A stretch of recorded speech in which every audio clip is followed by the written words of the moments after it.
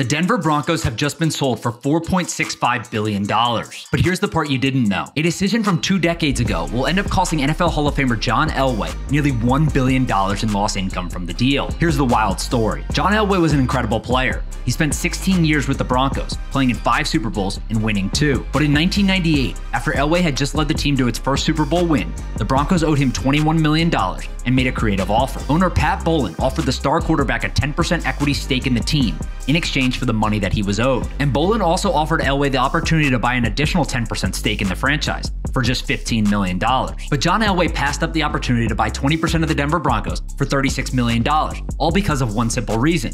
He didn't want to be an executive at the time. And now, 23 years later, with the Broncos set to be sold for $4.65 billion, Elway's 20% stake would have been worth $930 million, with a return on investment of more than 1,300%. They say hindsight is 20/20, but that decision still has to sting.